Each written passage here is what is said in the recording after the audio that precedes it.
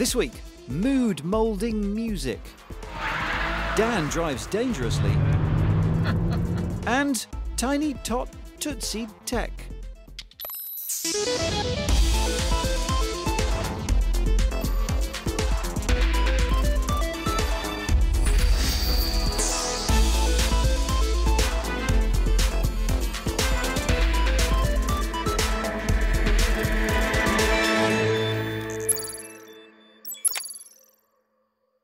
Hey, welcome to Click. This week we want to make you feel good through the medium of music. I don't know about you, Laura, but I've been listening to a lot of music in the last year. I love a good tune to run to, but I do find it quite difficult to decide what music I want. So I end up downloading one song and then just having it on repeat for the whole of my 5K. Do you do anything like that? Is that weird? No, I don't, and yes, that is weird. It's not that sea shanty, is it? No. Because that would be like too weird. I tell you what though, sometimes I do find myself listening to a really small set of songs. For me, it's the amazing band Churches, which I think have got me through lockdown, to be honest. I think you've got them through lockdown. yeah, that's true, that's true. It's a bit like musical comfort food though. When I'm feeling down, I just want that familiar sound. I may not have been doing it, but of course anyone can make a playlist with any music to cater for any mood. Yeah, and that is what Jane Copestake has been looking at, or listening to. Playlists that have been created specifically for you, based on where you are right now, emotionally, and where you want to get to.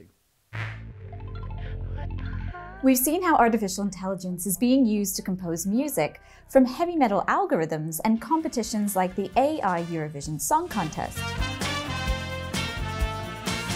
The way we consume music is also guided by algorithms. Spotify suggests artists and playlists based on our listening patterns. But could this data be used in an even more medicinal way? Companies are exploring ways to use all of this data to create what they're calling prescription playlists, which they hope could one day replace some painkillers or even anti-anxiety medication. The Warren Youth Project in Hull provides mental health support to young people between the ages of 16 and 25. Before the pandemic, it was already using music as therapy. You'll hear people talk about miracle drugs like penicillin, the breakthroughs down through the years, but in actual fact, music is the miracle drug we've always had. A project called 3 Minute Heroes teamed young people up with local bands to make music videos based on their lyrics. We had hurdles, but we had them representing emotional hurdles, things like anxiety and depression, stress, loneliness. And over the course of the video, our singer Rory overcomes those hurdles.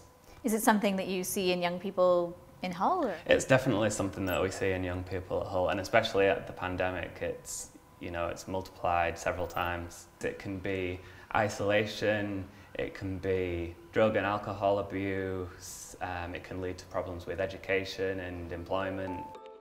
Jake is the first young person at the Warren to trial MediMusic, an algorithm designed to pick the perfect playlist of songs to lower your heart rate. Music is academically proven to affect the brain more than any other stimulus. It's already been trialled with dementia patients in the Lancashire Teaching Hospital's NHS Foundation Trust, with a reported decrease in heart rate of 22%. A trial is currently underway with 40 NHS doctors and nurses at the same trust who were working in critical care during the pandemic. And can you talk us through those devices in front of you? Yeah, sure. So what we've decided to do is build our own device. This is what we're looking to move towards. It's been designed to just focus on the delivery of music with no distractions you would normally get when looking at a smartphone. And then on the bottom of that, there'll be additional modules that measure heart rate variability, which is a good indicator of stress, and hopefully, ultimately, something that will measure cortisol via a wearable. For Jake's playlist, only 6 songs were chosen, but the algorithm can handle up to 400. The music chosen is not necessarily what you'd imagine. Because it doesn't sound very relaxing. punch the clock. No, well, that's what I thought. It Doesn't seem like relaxing music. When I went away and listened to the playlist, I think I definitely was calmer. I was definitely very engrossed while listening to it. It's a really easily accessible piece of kit. It has potential to just help as an additional tool to alleviate those pressures and those concerns that young people have around their mental health well-being. And for us, it's imperative that we try and deal with these emerging issues as quickly as we can, using any methodology or opportunity that we can get our hands on. There is very little doubt the effect music has on us and its ability to capture the mind. A Spanish charity called Music to Awaken uploaded a video tribute to former prima ballerina Marta Gonzalez. She was suffering with dementia and suddenly hears the Swan theme from Swan Lake. Further trials of its use are needed, but MediMusic estimates its algorithm, as well as reawakening imaginations, could cut the costs of some medicines by a quarter. That was Jen. Now, 8.5 years ago, after I had a baby, I tested a whole batch of baby tech. Some of it was really useful, but other items just seemed a bit questionable. How could a gadget know better than a mother's instinct? Yeah, I remember a smartphone app which told you when your baby needed feeding. To be honest, I could never hear it over my baby yelling at the top of his voice that he was hungry. Exactly. So I've been taking a look at some of the newer baby tech that's out there. I didn't have a baby for it this time round. I enlisted the help of some other new parents. Poor sleep isn't just a problem for the grown-ups. Babies can suffer from it too. Owlet's connected sock collects oxygen and heart rate data via a light monitoring blood flow under baby's little toe to let you know how well they're resting. A camera can be linked to the system too. As first-time parents in the night, we're quite prone to checking her all the time. And so having it just on the phone without having to disturb her was helpful. I definitely referenced it a few times a night to make sure she was still breathing and all that usual stuff. It does need charging every day though, and in reality could cause some concern. You sort of kind of overcheck these things, I think, sometimes, and because you've got it there on your phone, the temptation just to look. I think we had it badly placed on her once, or I was jigging her to get her to sleep and they couldn't get a reading. Tina! That could make you anxious. So can it really justify its £280 price tag? If you were really worried about your child for any medical reasons, then I think it could be quite reassuring. Data could help new mums with breastfeeding though. Some do feel really strongly about wanting to do it, but can face challenges.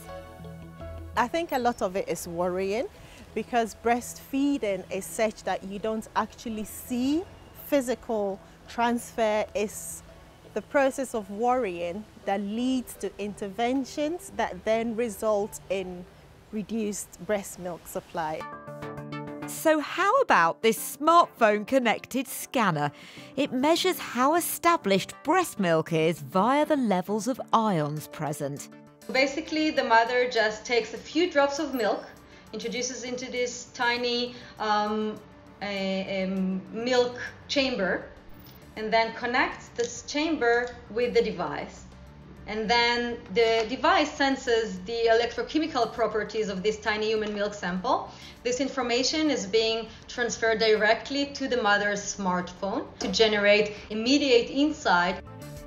The algorithms are based on data from over 800 milk samples, and lactation consultants have uploaded details of hundreds of feeds.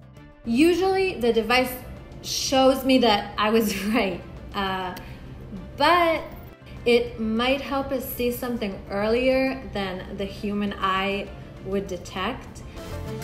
Mothers also get to see how they're getting on. It's very calming.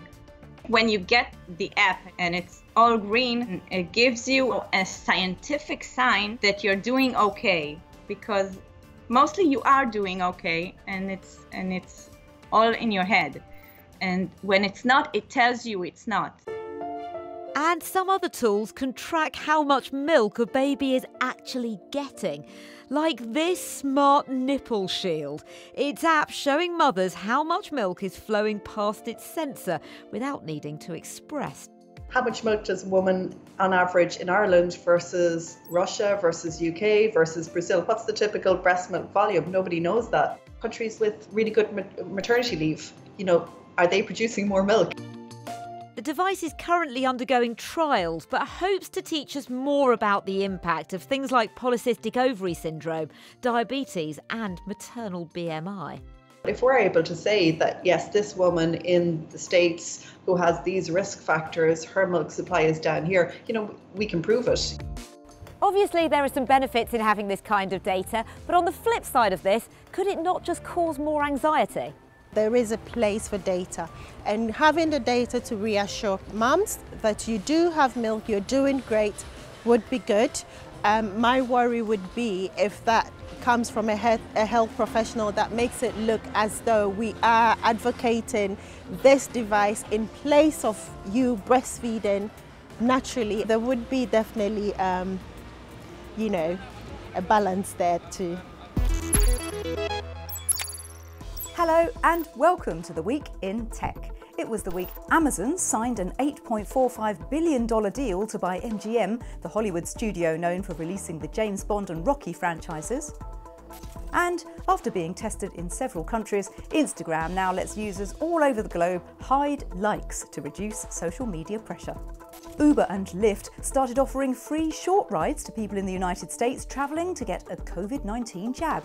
WhatsApp has sued the Indian government in a bid to block new rules. It claims these rules will lead to mass surveillance by forcing social media platforms to hand over private information about their users. A new app that bans selfies is blowing up online. Paparazzi only allows users to take photos of other people and has no filters, follow accounts or captions. The app's debut is already being compared to the launch of popular apps like Clubhouse, Snapchat and even Facebook. And finally, a robot is helping paramedics save lives by giving CPR. A UK ambulance service is using the device, called Lucas, to carry out chest compressions, freeing up the emergency team to carry out other vital procedures on heart attack patients. Truly a case where robots can help fix a broken heart.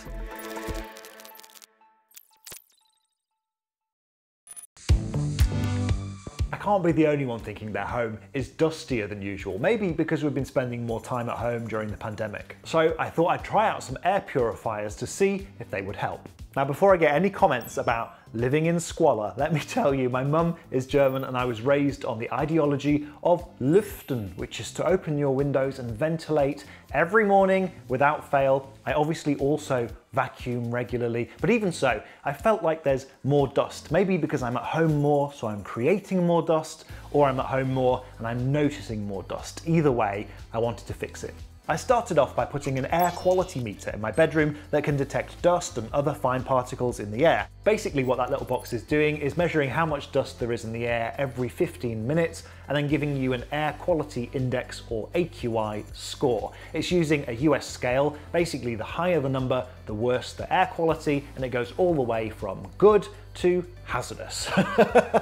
Here are the results from my first 7 days, and you can see that the air quality fluctuated a lot, but the baseline was typically in the moderate zone with a few spikes all the way up to hazardous, which I guess is not great. So I started logging everything I did in my bedroom, so hopefully I could explain some of those spikes in the air quality reading, and then it was time to start the experiment. For my first high-tech intervention, I just opened the window for 24 hours to see whether lüften really would make a big difference, and here are the air quality results. Now what's cool about this is that all the dust spikes match up exactly with the log I was keeping, so you can see the air quality improved overnight, the dust levels went down. You can see exactly when I woke up and got out of bed and kicked up a load of dust. This is where I was sat on my bed doing some work, and then you can see later when I went to bed to go to sleep, again, I kicked up a load of dust. What was surprising here was that the air quality results actually looked a bit worse with the window open for 24 hours. I don't know if that was just because there was a breeze coming in and so the dust was kept agitated and floating around for longer. It's hard to say. But if you look at the next day's readings, with the window closed and no other interventions, overall the dust spikes were lower. Anyway, with that out of the way, it was time for some tech. The first filter I tried was the TCL Breather. I wanted to include a low-cost device, so this one doesn't have an auto mode and doesn't have any air quality measuring. You just turn it on or off and you can set a timer for as long as you want. So I left it running on medium for 24 hours. Here's the air quality data from Saturday with no intervention, and here it is from Sunday with the TCL Breather running for 24 hours. As on the other days, the air quality improved while I was asleep, but with the filter running, the AQI went all the way down to 0. And you can see exactly where I got up and kicked up a load of dust again when I got changed in the morning. Later in the day when I had a nap and again wasn't moving around the room, the TCL filter got the air quality index all the way down to 0 again. And for a low-cost device, I thought that was pretty impressive. The second filter I tried was by South Korea's Dynair, and this one caught my eye because it used ultraviolet UVC to kill airborne viruses. Very appropriate in these times. The machine has an automatic mode and built-in sensors, so when it detects a lot of dust in the air, the light turns red and the fan kicks in, which it did as soon as I got up in the morning and kicked up a load of dust. Here's the air quality data from Monday with no intervention, and here's Tuesday when I was running the Dynair filter for 24 hours. Once again, it brought the air quality index all the way down to 0 with no dust detected, and when I did kick up some dust, it quickly brought the levels down again. The final machine I tested was the Dyson Purifier Hot and Cool Formaldehyde, which is called that because it not only removes dust from the air, but can also break down formaldehyde. One thing I did like about this machine is, as well as being a passive air filter, you can also use it as a fan on a hot day to blow air at you and cool you down, which the other two didn't do. And I think if you're going to have something this big stood around in the home, it may as well be dual purpose. I ran the machine for 24 hours in auto mode, and here are the results. Here's the first day with no intervention, and here's the day running the Dyson Purifier for 24 hours. Now I noticed with this machine the AQI reading never went all the way down to 0, and I think the reason for that is because according to the app the target wasn't 0, the target was to keep the AQI score firmly within that good range at all times. And if you look at the data across the day, it did exactly that. Crucially, has all this made a difference? Well, I feel like it has. I certainly feel like there is less dust around. The air quality meter says there is less dust around, and taking a look at the actual air filters shows you how much dust they have captured. Hopefully the biggest change will be getting out of the house more as restrictions are relaxed, but when it comes to air filters, I'm a big fan. That was Chris Fox helping us all to breathe easy. But next, we have something which may just take your breath away. Motor racing is huge, but it's not just the professionals that you may see on the telly. In the UK, over 30,000 people have what's known as a competition licence, and lots of others just head to the tracks for fun. All of them are trying to go faster, drive better, and crash less. And now there's a new piece of tech out there which might just give them the edge. And Dan Simmons has been taking it for a spin.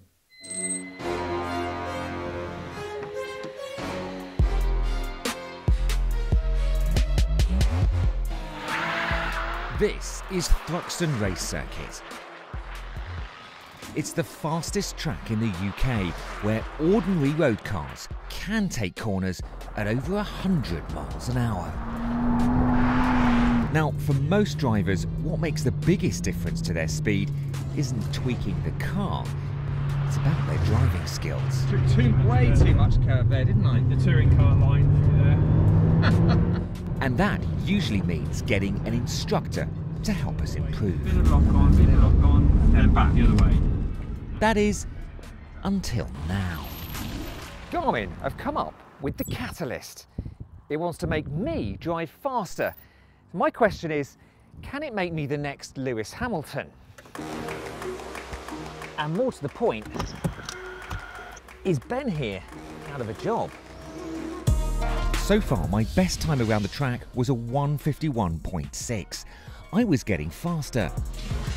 But could the Catalyst make a difference? Now, when you're driving a car around a track, you're aiming to do one thing: take corners really well. It's all about timing, braking in the right place, and trying to keep the car on the fastest line. To help with this, the Catalyst uses a camera fitted to the dashboard along with GPS and accelerometers to work out where you are on the circuit. After 3 setup laps, it analyses where it thinks improvements can be made and then coaches you in real time as you continue round the circuit. Good job braking harder. What did it say? Good job on braking harder. Okay. Next right, apex later. So that's what it wants me to do. Apex later. Yeah, look nice work.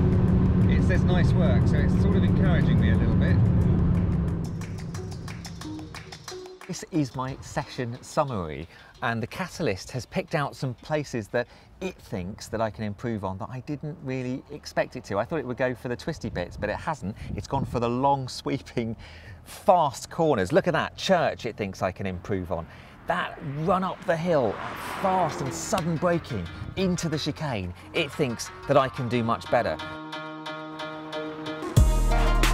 So all it needed was a few more laps. That's good. That was good. Good turning. Good turning. I said it first. Yes, you did, Ben. I'll give you that. The results were in.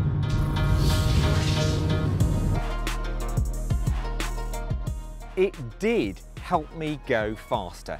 It helped me straighten out the corners and actually give a little bit more gas in some cases where I was quite willing to sometimes lift off. Would I replace a live instructor with this? Probably not. He's aware of all sorts of things going on in the car, including what's going on for me, whereas at the moment this isn't. So it's better than nothing, but it doesn't replace Ben. Keep pushing. People need to understand the limitations of what it can do and understand what it can't do. And as we experience through the day, the tyres get hot and then they go off slightly. So the lap you did 3 laps ago, you're not going to get near again. And so the unit telling you to keep trying for that time maybe isn't the safest thing to do. There's also one other feature which is worth mentioning. It's very easy to set new tracks using the device. You just have to drive the same route 3 times. And that could be anywhere, including public roads. Now, the device discourages this through an on-screen warning setup, and Garmin told the BBC that it doesn't encourage any form of illegal activity. But what is interesting is that the device's design team haven't used geofencing to restrict its use to racetracks. Back on track, we wanted to see what it was like with a pro, so we sent 2017 British GT winner Seb Morris around for a spin.